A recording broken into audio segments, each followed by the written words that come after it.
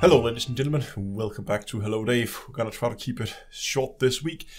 Quickly, I just want to talk about Christmas and the next coming 2 weeks. Because of all the Christmas holidays, I'm not really sure about release schedules and how that's gonna work, so don't expect videos to come out at the same time as usual. Some live streams may be moved around. I don't know, the one tomorrow is still at its usual spot, but I think I'll try to get more live streams out or maybe fewer videos because it's gonna be more of a whenever I have time thing, which is why the next 2 weeks I can't really commit to a schedule because I'm going to prioritize my time and spend time with friends and family here over the holiday. So just so you know, next 2 weeks until the next year, just videos maybe fewer. Maybe there's going to be more live streams. Exactly when, I don't know. Keep yourself updated on Discord. I'm going to be posting over there when I'm going to go live.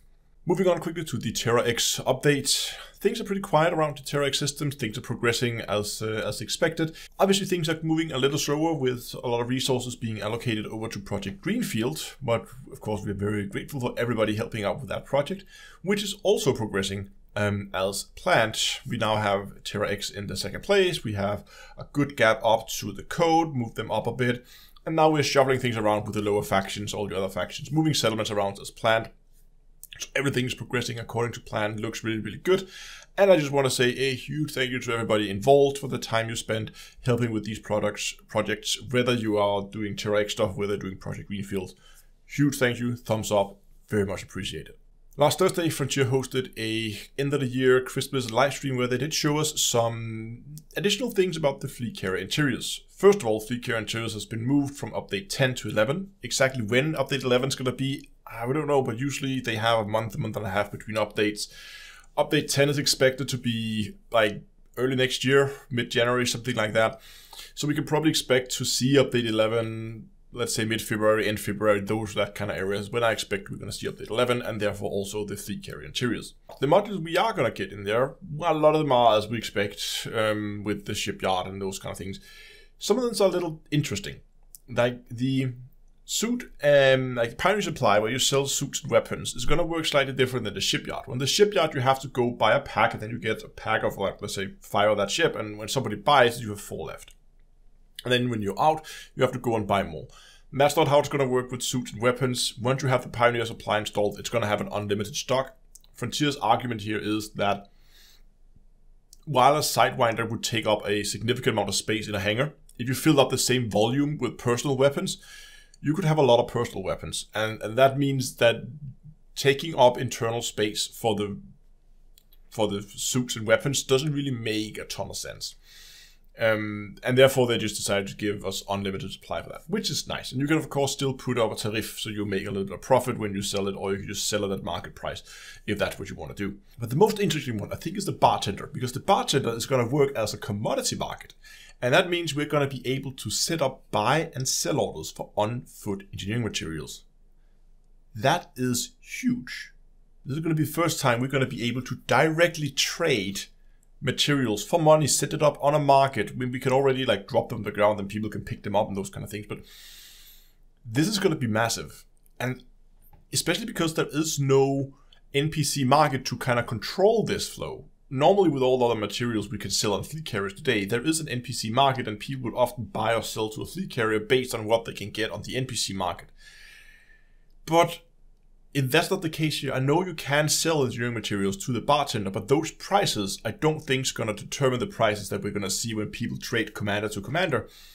I think those prices are going to be significantly higher because the time it takes to collect these materials versus how much you actually want to get for them. So especially the rare ones are going to be very, very valuable, I think, and it's going to be sold for pretty high prices. So there's some good money, I think, to be made here by collecting these materials, and it might be a completely new revenue stream for fleet carrier owners to go out, collect Odyssey-related materials, put them up for sale on fleet carriers, and just make money that way.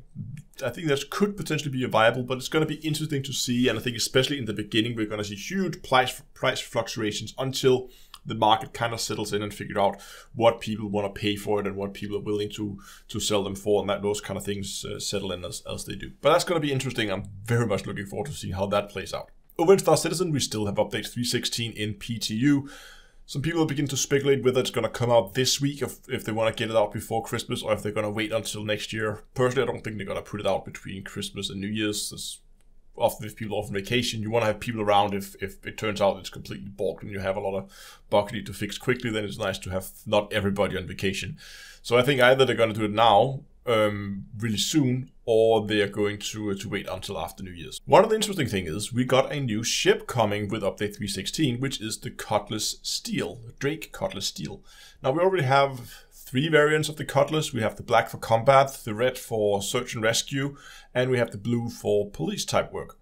But with the steel, we now get a surface assault ship. It's gonna have on the side doors, it's gonna have like machine guns you can flip out, and you can have people standing there with these machine guns and lay down fire for people below. It's gonna have 2 in each side. So you have the 2 side doors, and each of them is gonna have 2 machine guns that you can sit. So there's gonna be a huge amount of fire you can put out of that.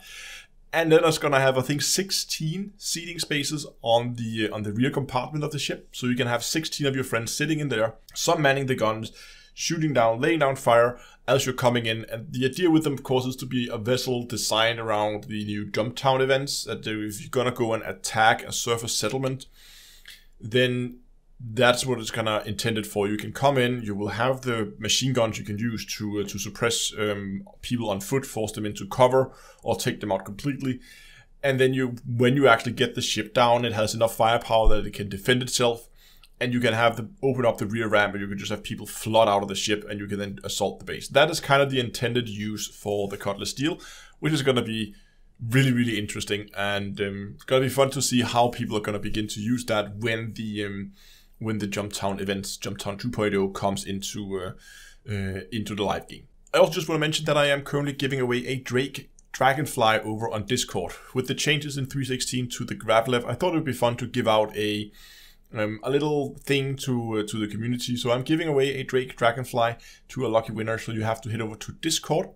You can find that at discord.d2a.com. And if you go down to the Star Citizen section, there's a Star Citizen giveaway channel, and in there's the giveaway, and you have to click that. And then on Christmas, or the bot is gonna draw a winner, and then you have yourself a new Drake Dragonfly, a little hover bike for you to enjoy as a little extra Christmas present. Now, of course, if you don't have Star Citizen yet, then you can't really use this. So this is really only for people who already have the game, or at least are intended to get the game at some point. If you don't have Star Citizen, you can go to getstarcitizen.d2a.com if you're interested in that. And finally, the live stream tomorrow, we're going to be playing Elite, and I want to go and do there's a secret Christmas event running. I want to go and do that, where we can unlock some special cosmetics and stuff like that. I want to go and pick that up. That should be a lot of fun. If I have extra time, because I don't think it's a too involved event, should be relatively easy to solve. If I have extra time, I have some testing on some things I want to go and check out with the new multi-limber controllers that I didn't get to check last time. So if we have spare time, we're going to do that. But the main focus is going to go and complete that Christmas event. And hopefully that should be a lot of fun, and I hope I'll see a lot of you guys there. As always, it's going to be at 8 o'clock GMT at YouTube as well as on Twitch. Thanks for watching. Also next time, I'll see you guys in space.